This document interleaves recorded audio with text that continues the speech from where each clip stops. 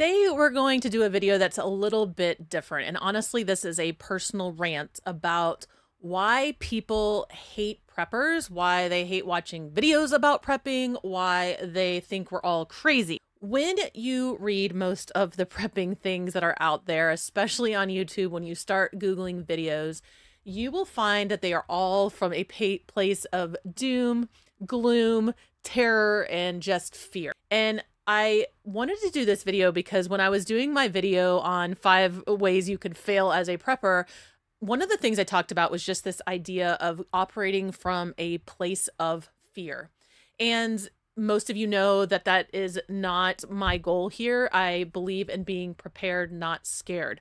We don't want to panic about all of the worst case scenarios. And when we look at those channels that are out there that are super popular, that have way more viewers than me, way more subscribers, they are all about those fear kind of words. They are triggering.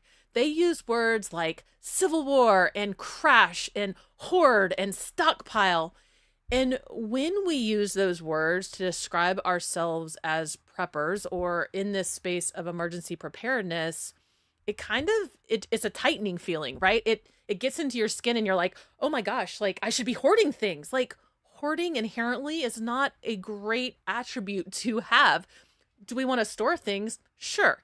Do we want to kind of keep ourselves and have some supplies? Absolutely. Do we want to make sure that we have thought about the things that we use on a regular basis in our house and we have backups?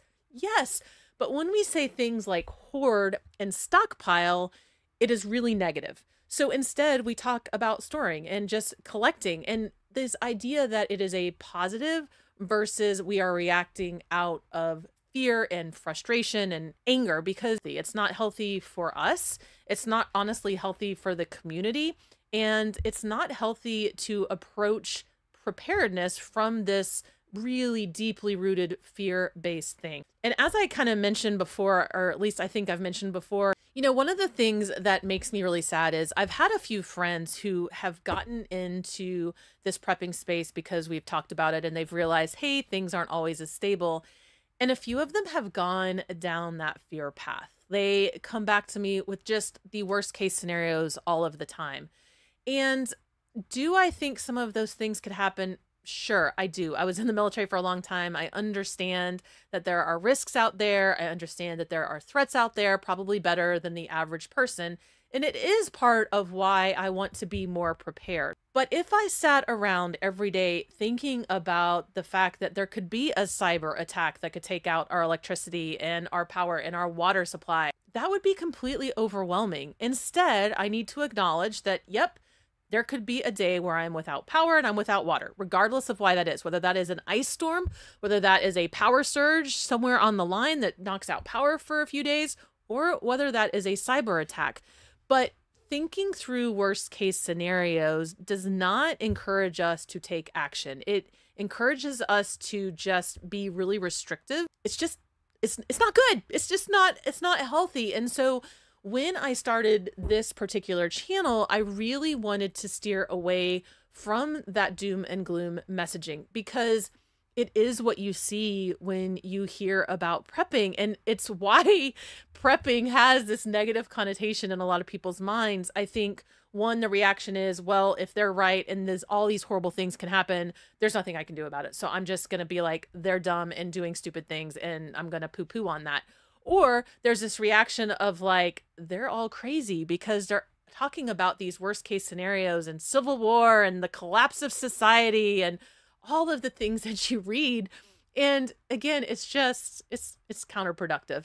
So when we are thinking about preparedness, we really want to think about how are we taking care of ourselves and our family? How are we providing for those basic human needs? That is shelter, water, food. I would argue some household goods / sanitation type items. It would also include mental health and just emotional health kind of items. Those are the things that you need to sustain you in emergency situations. And a lot of that has to do with mindset. And so shifting out of this fear and instead into the space of, hey, I'm going to do everything I can do to control my surroundings, that is much more empowering. When we switch from that fear to, hey, I want to do everything I can to control what I can control, it is a different energy. Goes from a, oh my gosh, I can't figure out what's going on, or something horrible is going to happen, to a, hey, I can be ready for an emergency situation. I can take care of my friends. It's just a different energy. And so when you catch yourself in that fear space, I would just challenge you to kind of stop. Recognize it as completely normal. When you are thinking about the things that could go wrong, it can be dark. It can be depressing. It can be terrifying.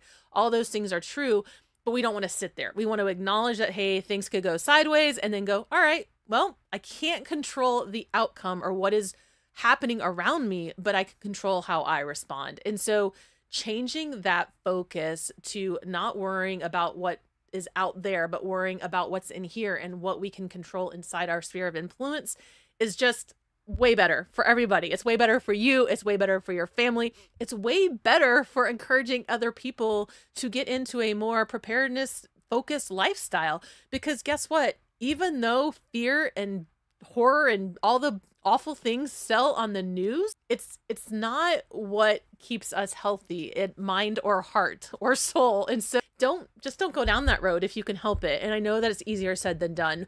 When you catch yourself doing that, it's really good just to be able to stop and go, oh, I'm kind of spiraling right now. Let me take a step back. Do I really think that is the most likely thing that is going to happen? Probably not. If you are reading those crazy headlines, doesn't mean it couldn't happen. It just means it's probably not the most likely. So, all right, take a step back. What can I do to control the things I can control?